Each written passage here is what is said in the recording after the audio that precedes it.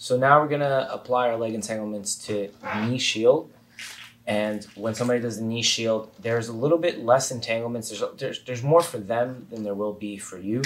But being the person on top, there's still a crafty leg entanglement that I like to do. It's kind of one that goes into 3, but ideally, we want to talk about the concept of going on top of the knee shield, okay? So it's important to remember that when they have the knee shield, okay, I don't want them to shift into me and then elevate on their shoulder and then grab my leg. So his hands will come under, and then the knee shield helps, and then it helps him more than it does me, okay?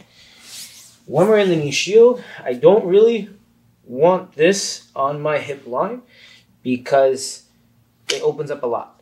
And this goes back to if you look at my passing guard instructional, keeping the 2 knees on the ground in knee shield is a no-no for me.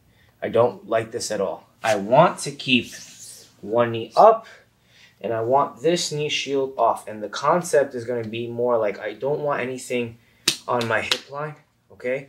And I want to make sure that at any point in time that I can go back to my passing positions to avoid that. So when we bring this next technique, the concept of it is going to be whether this knee, when we actually pry it, goes to the outside of my hip versus the inside of my hip, all right?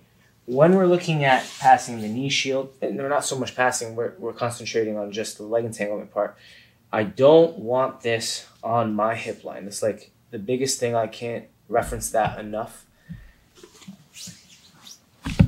Hip line is everything.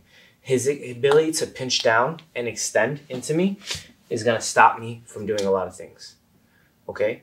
So it's important to, when you're going against the knee shield, you are either bringing back in, and then we can start going for all the other leg entanglements, or just making sure this is up off your hip line, right? Spacing out a little bit. So going into the knee shield, there's a lot more for the other person than there is for you, but there's still some very cool leg entanglement you can do. You have to pay attention to your own hip line and the wedge that they try to put in with their shin, and pay attention to that as you start initiating your attack.